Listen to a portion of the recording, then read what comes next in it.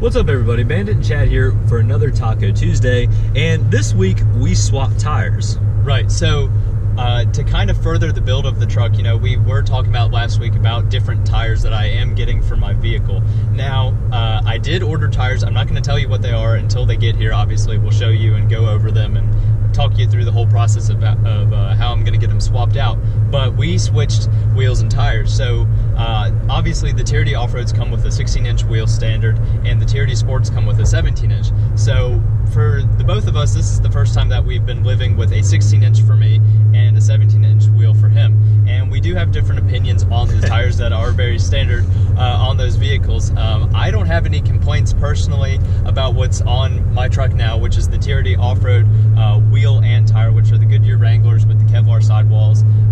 I did actually get the opportunity to take them out in the snow the other day.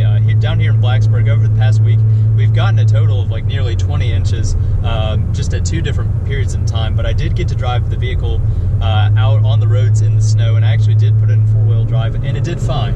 I don't have any complaints about the tires, and even the difference of like sound between the two tires are both very similar, and yeah, I don't really have any issues with them. But now, what's your take? My week with what we're now calling the Firestone no traction highway terrains is not very good.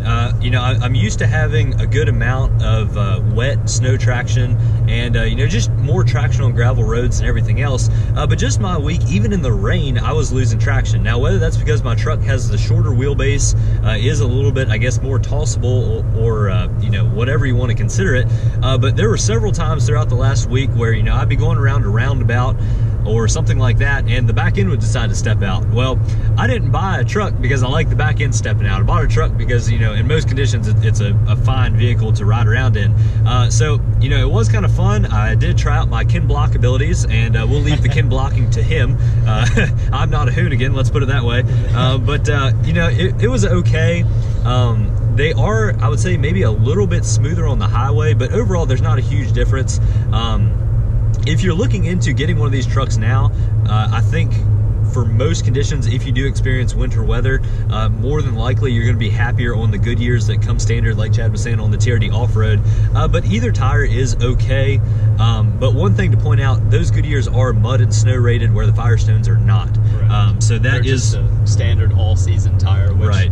Honestly, I guess, you know, they do a little bit better in the dry conditions. You know, I did have those tires on my truck for just about 27,000 miles, and they're probably good until nearly 60,000, depending on how you drive them. And honestly, since, you know, I've taken the truck off-road with those tires, I'm sure I cut down on the life of them. But yeah, so I mean, they're definitely not the greatest tires out there. Right, and to kind of explain all of this, if Chad is going to continue taking his truck off-road, it makes a lot more sense for him to buy new tires that accommodate a 16-inch wheel. The reason for that is, with a 16-inch wheel, and given you have roughly the same size tire, you will have more sidewall. I already purchased new wheels. They're actually sitting in my garage right now, so I won't be using the TRD Off-Road wheels anymore, so it made most sense for Chad to get those, and we'll end up selling his TRD Sport wheels or anything like that. So if you're interested in those, be sure and let us know. We are in Virginia, and you know, we could certainly transport them somewhere nearby. So if you are interested in those, let us know. But that is kind of the reason. I'm not going to get stuck on the Firestone no traction highway terrains, and I will be getting new tires as well here in the next coming weeks. But that is all in the future, and we'll be sure to keep you all updated on all of that.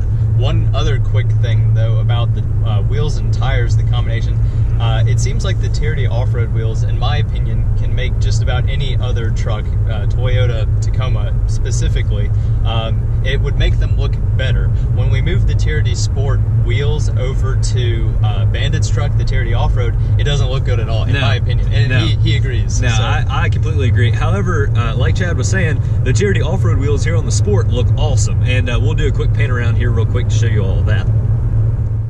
So here's a look at Chad's TRD Sport now. As you can see, we do have the RCI bed rack installed and the TRD Off-Road wheels and tires, and I think the truck has a really nice look to it. We'll get down here so you can see the RCI skid plate and everything. But overall, I think the truck looks really great. Now I'll move over here to my TRD Off-Road with the Sport wheels, and you tell me what you all think. We personally don't think it looks quite as good. but that's for you all to determine. But all of this will be getting swapped around here pretty soon. Again, Chad is keeping those wheels, but getting different tires, and I'll be getting an entirely new setup. So stay tuned for all of that. So moving into some news for the week, we were just talking about it, and we honestly should have gotten this on camera, but Toyota has been kind of toting around this egg. It's an actual egg, like a very large egg, about the size of a Corolla. It's not an actual egg, Chad. It did not come from a bird. It did not come from a bird. I don't think, well, I guess Toyota kind of laid this egg, but anyhow, this egg hatched recently, and it's kind of a play on words. We did just kind of discover that for ourselves, just kind of talking through it, like, oh, that kind of makes sense. So Toyota did show, ahead of its, I guess, official New York debut, the Toyota Corolla hatchback, which was the Toyota Corolla IM, which used to be a Scion model, kind of like a hatchback of its own, but now it's on Toyota's new global architecture platform, and it's really, really cool. We actually really, really like it, and it looks really sporty, and it does come with some sportier options. Now, one of them is a new 2-liter inline-4 engine. It's not turbocharged, but it is making more power, and it has better thermal efficiency than the previous generation Corolla did, so that's a good thing, because it's kind of a win-win. You are getting more power and greater efficiency out of it. And it's using this new CVT that we did talk about just recently that does have a takeoff gear in it that it will switch off of once it has kind of used that as a first gear, and then it'll switch into CVT mode pretty seamlessly from what I understand, and it's a lot more efficient than the regular CVT that it did have before. Right, and the most exciting part about this is they're still keeping a manual transmission. So you're going to be able to get the more powerful engine now with a manual transmission, and there's also quite a few interior upgrades. Right, so on the interior, it obviously is much more modernized. You know, the previous Corolla, I mean, it doesn't look bad at all, but they did definitely add a lot of other nice amenities to the inside. One of them, more notably, is Apple CarPlay, which, you know, if you have kind of kept up with the automotive interfaces of Toyotas recently, Toyota hasn't been able to come to an agreement with Apple or Android, but they finally did, and they pulled the trigger on putting Apple CarPlay in the Toyota Corolla hatchback. Now, I would assume that they're going to start rolling this out to the rest of their vehicles. I believe their next slated one is going to be the Camry or Sienna, if they're already running it, I don't remember.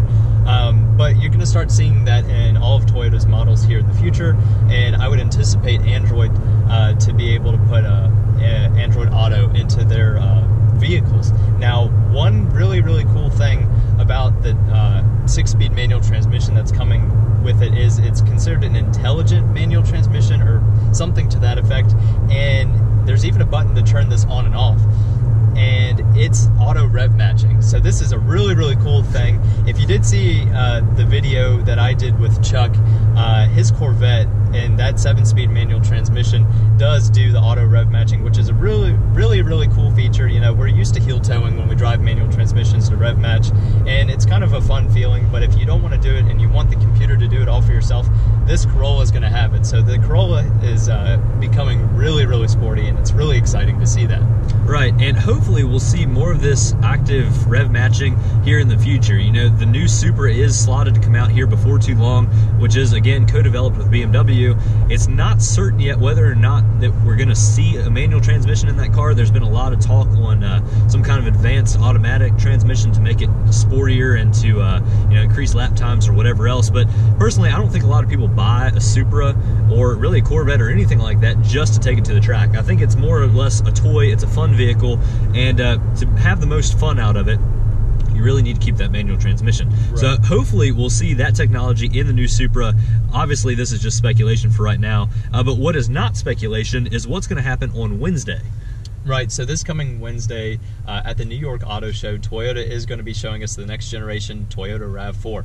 And what we think is that Toyota is basically going to be having their version of the FTAC that we did see. So this is, you know, the concept that we did see a couple months ago, and it is about the same size and shape of a RAV4, kind of mixed up with some Lexus hints and cues in there, and I believe they're going to be bringing that over to the RAV4, making it, you know, ultimately a more aggressive and sporty look, kind of like this next generation Tacoma that we're in right now. Compared to the second generation Tacoma, it is a lot, you know, better looking and, you know, kind of screams sporty. Right, and in my opinion, what they kind of do is trying to diversify their current lineup. So, you know, you have the Tacoma, you have the Tundra, and the 4Runner that are very good off-road vehicles, but the 4Runner has gotten a lot larger since when it started out, and I think they kind of need a little bit smaller vehicle to kind of carry out this adventure lifestyle that they're trying to promote with these vehicles.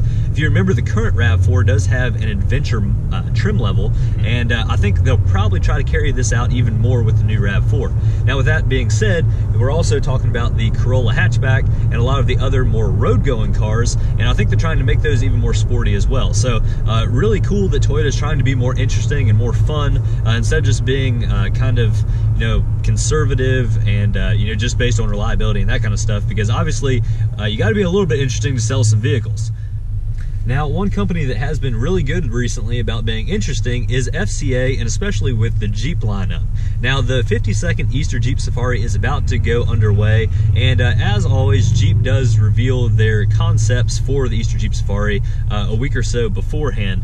So there's 7 new vehicles that did come out here that they will be showing off, and a lot of those vehicles are just built on more Mopar parts that are coming out. You know, we did talk about that with the Ram 1500 and how that you know, Ram and Jeep have a lot of aftermarket, basically add-ons that you can add at the dealer to increase either the performance or the off-road capability or whatever on your vehicle.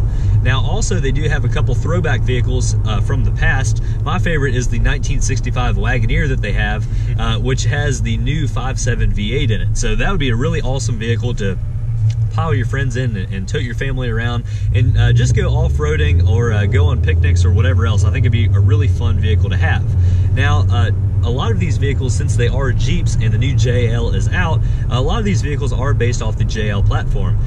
One of them is a throwback to the original Jeepsters back in the day. This one is built off of a new JL Rubicon, but it has a lot of the similar characteristics and styling to the old Jeepster. So a really interesting idea there. And my favorite new concept here is the JL 4-speed. So they took a normal 2-door JL and stripped it down. They took the bumpers off, which shaved several inches in overall length while keeping the same wheelbase. And they're saying that this concept also has the turbo 4-cylinder as the power plant for that vehicle. So with the lightweight nature of this, with you know, shaving weight, they did a lot of aluminum body panels and everything like that, even more than the JL already has. But they're saying with all of that saved weight, the overall chassis was raised 2 inches. So they basically got a 2-inch lift, basically just by removing parts with all of the same stock suspension. So a really cool idea. I would love to see them market one of these more stripped down Wranglers instead of all of the options and everything else, because if you can just get a really inexpensive stripped down Wrangler, throw some big tires on there and just go have a blast, I think that's what Jeeps are all about, and I think it would certainly make a splash in the market. So that's basically all we have to talk about for this week. Thank you all very much for staying with us and tuning in for another Taco Tuesday. Be sure and let us know what you think in the comments below. Also, be sure and subscribe and like this video. We do really appreciate the support. Thank you all very much for watching. Have a fantastic week, everybody. Catch you next time. See you guys.